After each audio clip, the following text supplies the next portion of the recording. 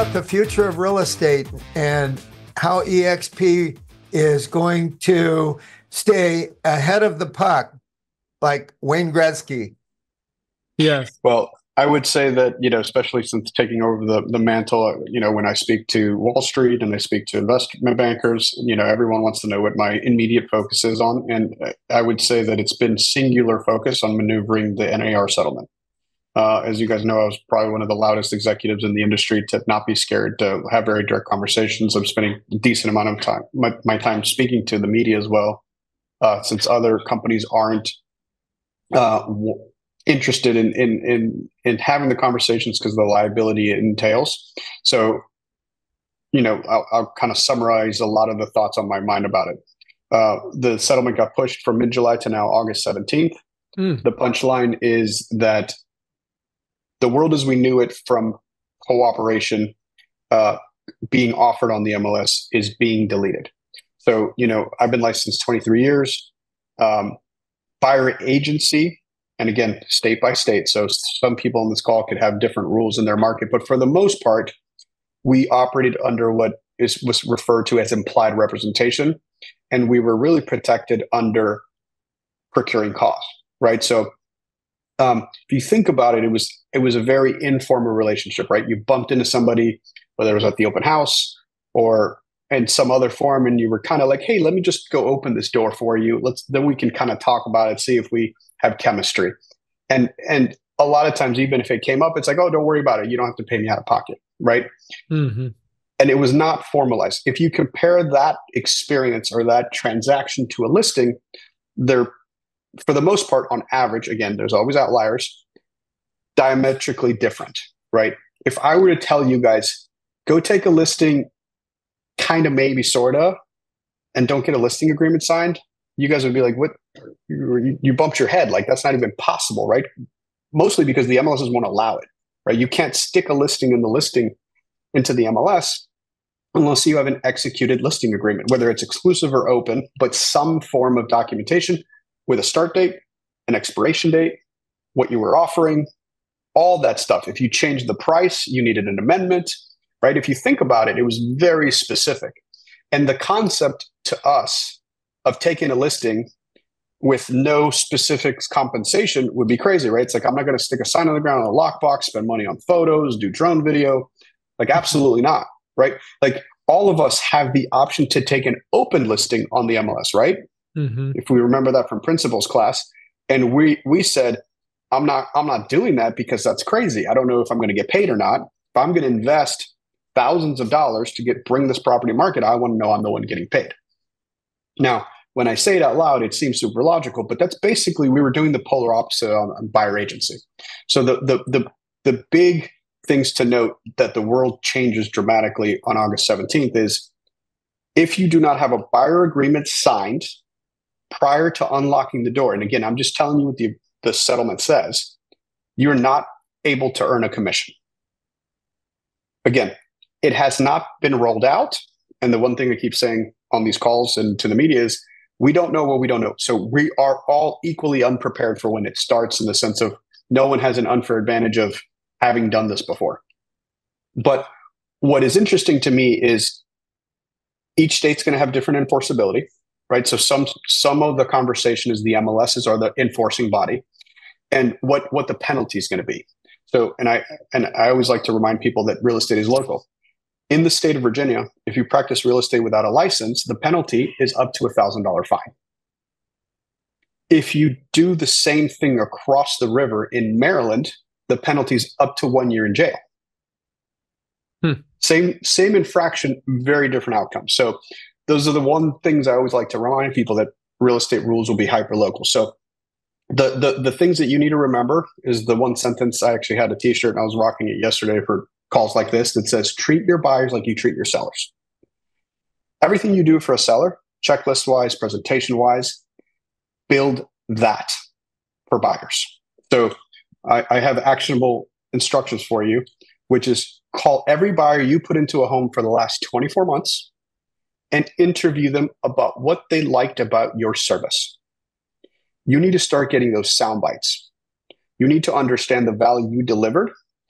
And oh, by the way, if they loved it and they're raving fans, ask them to give you a review on the internet, Google, Zillow, wherever you like to keep reviews, explaining your prowess as a buyer's agent in that market, right? Like if I called on any one of you, and I might just do it for fun here, I got your names, and said, you know, what's your average days on market? What's your list to sales price ratio? What percentage market share do you have a subdivision? Like I know Tom knows those numbers because he and I used to compete for number one. He couldn't take the number one spot until I decided to retire out of selling. But we used to compete and share those numbers, right? None of us know that on the buy side. And me neither, because no one ever put me to that test, right? Like, can you guys tell me what percentage of transactions in the last 24 months you were able to negotiate concessions and how much, right? Like how great of a stat is it? You guys, and again, statistically speaking, you guys can say in the last 12 months, I was able to negotiate concessions 55% of the time. The reason I can say that is because that's what CRMLS says, and that's what Bright MLS says. So if you had to go blind today to a buyer's appointment, you can actually say that. I would encourage you to go back and double check your personal one because you could be higher. You could be at 60 or 70%. But like, imagine there's a stat that's real for one of you that says, in the last 12 months, I've negotiated 4% concessions off list 70% of the time. And oh, by the way, my fee's 2.5%. Like all of a sudden, it's like, oh my God, this is a deal, right? This value I'm receiving in exchange for the service rendered is powerful. So how many times have you won in a multiple contract situation, right? How many homes do you show on average to get somebody under contract? These are all the numbers that are going to be very, very real, right? Because you're going to be able to need to defend your fee and your service. Because I firmly believe that people will still choose representation at a disproportionate rate. And again, I'm not saying that because I'm emotional. I'm saying that because that's what the data says on the seller side. Sellers have had the option to not use this for decades. Think about it. All the eyeballs go to Zillow, all of them. Sellers today can go list for sale by owner on Zillow and not pay a listing agent or a buyer's agent, where all the eyeballs are. Zillow puts out a seller report every year, and their last most updated one, I think, is 22 numbers for 2023. It said that 36% of sellers in the United States try FSBO before they even go on the market with an agent, and only 11% execute. So more than 2/3 of them say this shit is hard and hire a professional, right? Meaning 89% of the net sellers, according to the Zillow data set, used an agent. And on the listing side, you've had the most choice, right? Full service, flat fee, a la carte, like $4.99 in the MLS, $150 for a lockbox. Like all those companies have existed for decades, right? So my bet is there is going to be a percentage of the population who are going to say, okay, I want to save myself the fee. And they're going to try it. And they're going to call 15 different listing agents, not get called back to try to coordinate open houses because they don't have a lockbox key. Maybe get into an open house and go, I love it. Okay, send me an offer. They're like, well, how do I do that? Go hire a lawyer. Go, you know what I mean? There's so many things that we take for granted because we do it as professionals that I think there's going to be kind of a rude awakening of what value we deliver. The other super tactical, actionable thing I'll tell you all to do is Google the 101 things that you do as a buyer's agent. NAR put that list together. It's really solid. And have that as part of your buyer presentation. Like, this is what I do for my fee, right? And actually have it as part of your listing presentation, guys. Because what's going to happen now is this is the script, the exact script I would use post August 17th, and it needs to be factual. Before August 17th, this is how the world worked, right? I used to take a X% commission, split it evenly. Whatever you used to do, just make sure it's factual. Post August 17th, this is how the world works. This is the fee you owe me for the services I'm willing to provide, right? You'll pay me X and I will do Y. Sign in the ground lockbox, drone video. If there is a buyer, there could be an ask for buyer compensation of X. It's up to you if you want to pay it or not. It's negotiable, just like the price, the closing date, and everything else. I would set the expectation of explaining how the process works. And if you choose not to do that, then, if they're competing for multiple properties, it could be a different outcome. And also explain, oh, by the way, there is now a scenario where someone could say, I'm unrepresented and I don't want to use an agent. I want to buy your house. And then I would explain to them, be like, and by the way, we're updating the listing agreement. So this will be there where you have it's called either dual track commission structure or variable commission structure, depending on the state you're in, where I will charge you X for the listing services. But if an unrepresented buyer wants me to do ministerial acts and fill out the contract presented to you, here's the 101 things that's different services rendered than the listing side. What are you going to pay me for that behavior, right? Because it's different if I'm supposed to staff your house to show it 24/7, because that's part of the buyer co-op to unlock that door. So you have to be as well versed and skilled in this as a listing agent as you would have to be to negotiate with buyer representation, because you have to educate the seller. So Leo, listings, I've always said, when there's an absence of value, there's a questioning of price, right? So that's basically the mindset that we need to have with our buyers, is we need to, if I'm hearing you say very clearly, that we need to be able to know our value and be able to communicate very, very well what that is. And then you should be 100%. able to lock down your compensation. So, and again, and I'm very clearly not saying what it should be, right? Because when I was a listing agent, there were clients I actually did a flat fee for because they were institutional and their homes were fully repaired, and I didn't have to physically go into them, and they were staged. But then there was Harry homeowners who I managed renovations, got them multiple contract, and I charge them more than 6% sometimes because I was more of a GC general manager, like did the staging, took care of everything, right? So, like one thing that I think will happen out of this is that different levels of sophistication of consumers will probably require different pricing. Like if I bought a house from any one of you in a resort market, I'm very different as a consumer than a first-time home buyer who needs to do a down payment assistance program and everything else, right?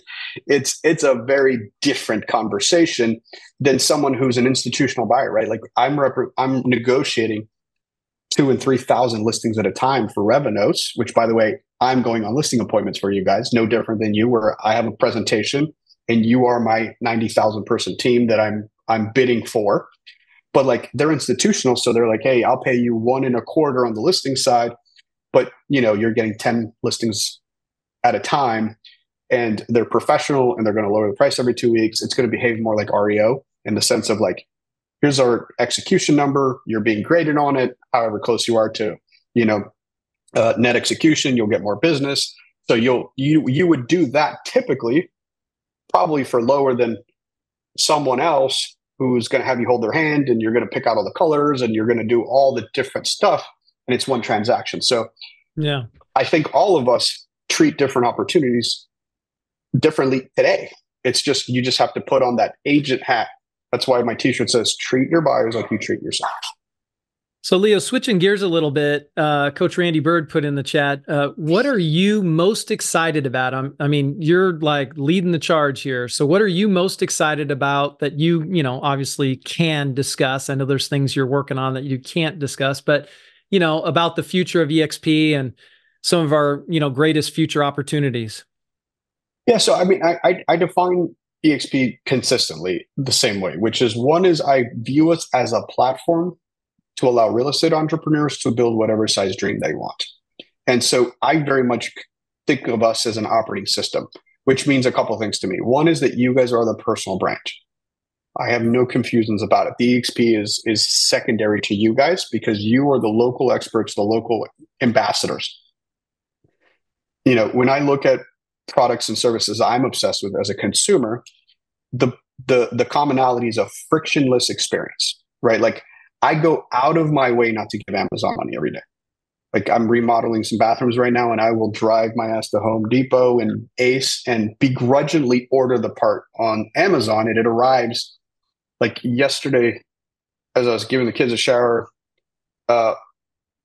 we needed a shampoo. We ordered, and it was here before I left the house at 6 a.m. Like 8 p.m., it arrived at 6. That's as frictionless as possible. And I saw a talk Jeff Bezos gave, and he said, like, when you look at a business 10 years out, are there constants, right? Like, people always want their stuff as fast as possible for the best price, right? So for us, it's like, okay, how do I pay you as fast as possible? And you'll see that in how we pay commissions over the last 2 years, how much we've sped that up, to even the pay now button in RevShare, right? Like, to me, it's like, okay, how do I know that no matter what, you guys will be happy? Let me pay you as fast as legally and humanly possible with commissions and RevShare. Those are like, that is my number one thing I can do as a broker. Yeah. And then how do I make almost every other experience as frictionless as possible? So what does that mean? If you call agent support 24, first of all, now it's 24/7, we follow the sun. And we've made it so that the talk track to whoever picks up the phone is empowered to close the loop for you, right? Like, the other theory I obsess with is we're a sample size of 1, right? So like, if I like something or I hate something, I just assume there's a large number of people who feel the same way. Like, I hate being transferred and talking to robots. So like, let's make sure we don't do that, right? And I invite you guys to look at your business the same way. Like, what things do you love the most about it? Like, I like Apple. I'm talking to you on my laptop. My iPhone's right here. My watch is there. My AirPods are there. The wallet's there. It's not because I'm a Steve Jobs fanboy. It's because they create an ecosystem that's frictionless, right? Like, I can hit a download button. July 15th, we're doing a new release to my EXP that we've been in beta with a bunch of people. Super excited. Like, how do we make it as simple as possible? But remembering what we're here to do, we're here to power your business and make it as frictionless as possible, as simple as possible. I love it. So tell me, why do top agents choose eXp Realty? Yeah, and again, that answer, I think, depends on the personality. So the one thing I've heard, Glenn, and I just spent like almost a month with him on the road, he said, like, we didn't build this for everyone. Like, we are not a perfect fit for everybody. Right now, we sit at like 4.2% of every agent in the US. And we don't have to be all things to all people. I think for the entrepreneurial real estate agent, we are the best platform, right? In the sense of we're competitive on economics. I came from the KW world, like some of you did. And the typical path is you go from an agent to a team leader to a mega team leader to buying an office. That Tom had, Don had the exact same progression as I did, or I had the same progression as he. And the economics just aren't that interesting. Like, if you so choose to do that with us, it is an order of magnitude more interesting, right? Like, some of the most successful attractors that you probably hadn't heard of, right? Not the Brent Goves or the Gene Fredericks. I'm talking about the people that make 20 to 25K a month are former team leaders who took their same behavior, where it's like, I'm going to prospect 2 hours a day. I'm going to have 5 interviews a day, and I'm going to add 1 person a week. And they treat it just like a business. The difference is that 25K or 30K a month has minimal expenses attached to it. They didn't sign a 10-year lease. They didn't sign a 10-year franchise agreement. They don't have an MCA, a team leader, and a broker.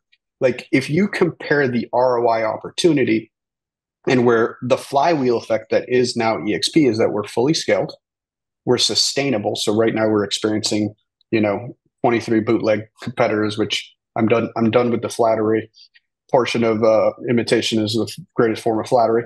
But no one has shown me mathematically that any of those companies will be here in 5 or 10 years because they're not sustainable in their core business, right? If you lose $1,000 a transaction and you're growing rapidly, that's not going to end well, right? And if the promise is someday maybe we're going to build this thing that's unproven, that's also a scary place to build your foundation to a business. Because if you choose to attract and build on a MLM platform, which is what we have and most of our competitors have, you are hoping that it's going to be there 5 years from now, right? That's the big distinction. I don't know if any of you watched it. I would invite you to watch my conversation I had with Brian Carruthers. He's probably one of the most, he wrote Untrapped and Building an Empire. And he joined his MLM business when they were in year 25. Mm-hmm. So not ground floor. And he's been with them for 25 years. They're like in year 52. They were private, public, got taken private by private equity again.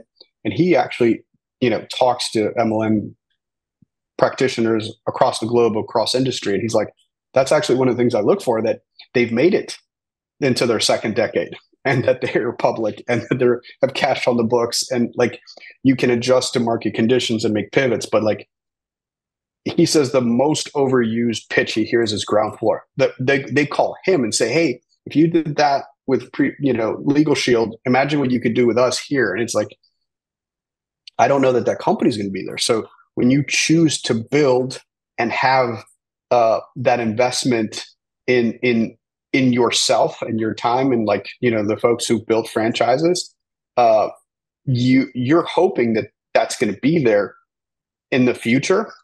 And that's a pretty big gamble that you're taking if the company doesn't succeed. Right. So that's just an interesting aside there.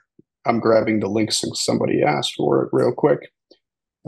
Give me a second if you want to ask me another question. While you're doing that, yeah. I just posted the YouTube link in the chat for everybody for the interview that you recommended. Thank you, Stephanie. Hey, Leo, here's a question. It's hard to identify or quantify collaboration. I know when I'm talking to other agents and, it's super collaborative at EXP, but how do you really communicate that well to another agent other than stories or what have you? I'm curious. Yeah, so no, that's a great question that I'm trying to solve. So I will tell you anecdotally something that I'm like hyper aware and I can verbalize to people. Like a lot of the things that our competitors are saying about us, I'm actually saying it was a feature, not a bug, and it was designed that way. Right. So KW was the first one to revolutionize the industry with profit share. They grew quickly. I feel that Glenn Sanford improved upon a lot of their stuff, right? By, first of all, making rev share top line 50%, 50%. It's very transparent and predictable. And really what EXP gave rise was to true collaboration, because people were collaborating from all over the country. Because in the franchise world, you're kind of stuck to your region and the people you have proximity to.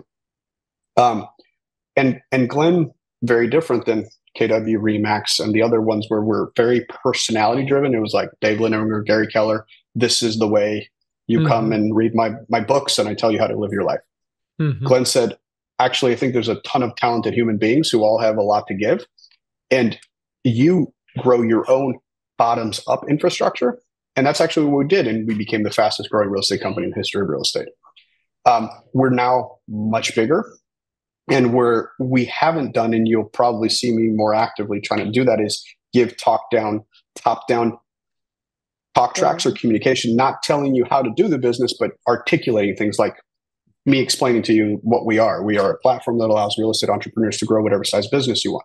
That actually speaks to a Justin Haver that did 1,100 transactions in Calgary last year, or to an agent that does 10 transactions a year and is perfectly happy with that, right? It is the 86% of the agents that have 0 people in their front line. And that actually tells me that we're a phenomenal real estate company to be with, and the choice for the vast majority of our agents. Or you could be the 14% that choose to build a different revenue stream. And that could be $1 million a year, or it could be $1,500 a year or a month, right? Like some of my favorite rev share stories is when someone messages me and said, hey, I just paid my car payment with this. This now covers my mortgage on a monthly basis. In a way, that's actually more exciting to me than when someone's like, I make $50,000 a year and this is my business, right? I don't know why, but I get more excited for that story, where it's like, I'm just going about my transactions. I have a good transaction with someone on the other end of that. And I introduce them to the concept, and now they're happy here. And, it's now covering some fixed expenses for me. But, Matthew, I'm actively trying to answer that question and give you guys the sound bites and the talk tracks. Like one thing that I just had a conversation with the engineering team, and I normally don't talk about what's coming. I just turned it on one day, like Pay Now last month. Raise your hand if you like that one. Oh yeah. I'd been working on that for 18 months, right? Like I looked at the roadmap and I said, okay, let's prioritize paying people as fast as possible. So there was like 2 really big one. One is now you basically through real-time payments through the FDIC. Like we can actually get your commission into your account almost the same day as you're closing. That was a very, very long project, and Pay Now was another one because there's just a lot of moving parts to get to balance the accounts and fund all that stuff. But one of the things that specifically to your question, Matthew, I'm working on is if I've polled most of the attractors who create content, and like 80% of them say, I'll share it with anybody in the company. Yeah. Right. So I'm working on a universal calendar, but I think for it to work well, we need some, really good UI UX, kind of like a Netflix-ish, where it's like categories, bios, experience levels. And so you can actually search, because right now what we have feels like Excel or like college lookup board in the 90s. And I very well recognize that. So just like those other projects where it's like, hey, I got to deliver it in a consumable way. That's I don't know when I'll deliver it. I don't know what it'll look like, but that's where my head's at on that kind of stuff, where it's like, if there's a URL you can click on and you can search by production level or category or personality or by, pictures, kind of like Netflix, where it's like drama, this, that, and you can kind of go down that rabbit hole. I think that would be really cool. And it's agent created content. And like, what's a better demonstration of collaboration than that? Absolutely. That would be pretty epic, actually, because it's hard to quantify when you're talking to someone about collaboration. So to be able to go, hey, go here to this site or whatever, it's pretty mind blowing. That's an exciting thing. So tell me about some of the other exciting, one of your babies was EXP exclusives. That was something that you really, just went after and we've put together. Maybe speak a little bit about that. And I do have I have a stop, but I'll answer that one. Okay. So EXP exclusives, so clear cooperation and compensation, it is really the crux of how we share data in the MLS world, which states that you have to put in a listing into the MLS by X amount of time. And just to be clear, this is very different than a coming soon. So one of the exceptions to sticking something in the MLS is intra-office marketing. So most of us came from a franchise. The average franchise size in the country is probably, 20 to 40 agents, right? With a couple outliers to a couple hundred. But in most states, we're one office, right? California is the only where we're regionalized, but like Northern Cal is a very different market than Southern Cal, so it doesn't matter, right?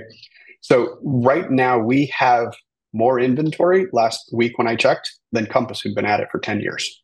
Wow. So in most markets, we now have more unique inventory than any other company. And the other kind of very high level talk track that's top down that I want you all to internalize is we are the single largest brokerage on the planet as an independent company and as a transaction-based metric. In the United States, we sold 355,000 homes last year. That's 40% more than number 2. Wow. That's 100% more than number 4. It's 6x more than number 6, right? And number 4 is Compass, and number 6 is Real, right? Like orders of magnitude more productive than the other companies. Because one of the talk tracks about us is we're just a recruiting company.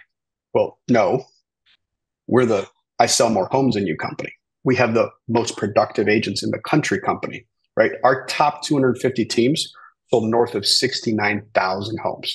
If they were a standalone independent company, they would be number 6 after Howard Hanna with only our top 250 teams. So those are the conversations that I focus on and explain as much as possible. That's awesome. So you got a hard stop. We don't get more of you. I could probably go 5 more minutes. I'll send a text. Okay, cool. Appreciate it. You're awesome. Let's see. Let me get a quick question here.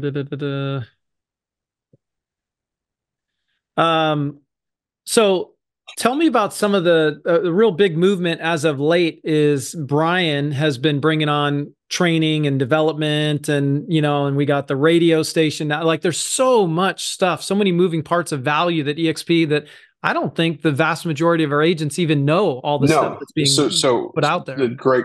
Yes, that's a great one to end on. So Brian Ellington is someone I recruited personally on October 2nd of last year, one day after his non-compete expired with Realogy. So if you don't know who Brian Ellington was, he was the chief product officer and chief learning officer for Keller Williams for 15 years. He was the one who built Maps. He then went on to Realogy, was the chief learning officer of Realogy and the chief operating officer for Century 21. And I'd said, his personal goal is to beat KW in number of recognitions as the best training company in the world. So that's his personal goal. Because I think he did it 4 times at Keller. He says, I need to do it 5 times at EXP.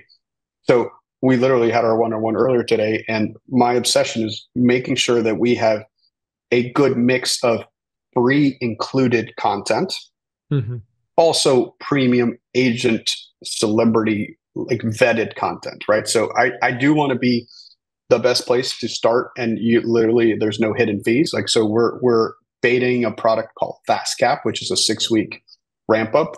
Yeah. We started it yesterday in the beta, and we had 463 people show up. So I think there's demand. We're going to roll it out officially company wide, I think in September, and then really make a push for it at EXPCon. But I want to have as many value propositions that don't cost any more additional dollars to say, hey, if you just pass a test, here's how we get you into production, right?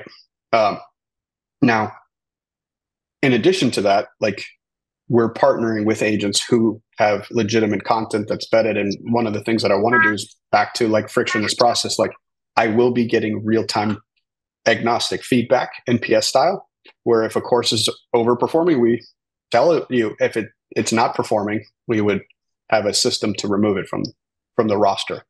But again, there's kind of the meat and potatoes of like 0 to 1.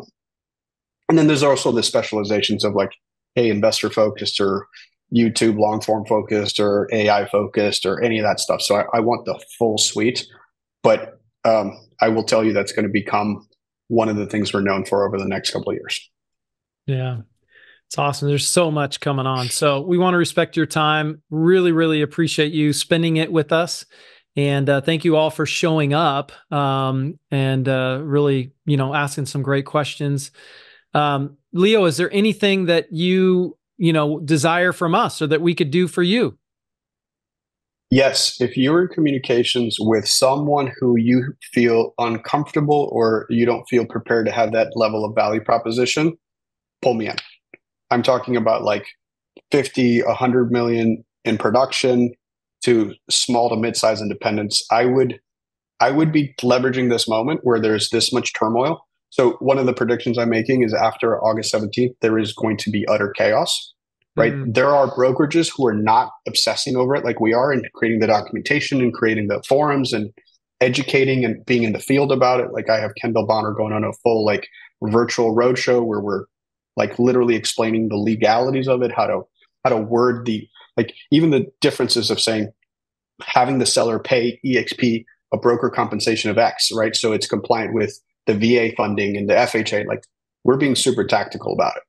I know that come August 16th, the shit will hit the fan at other companies where people have had their head in the sand.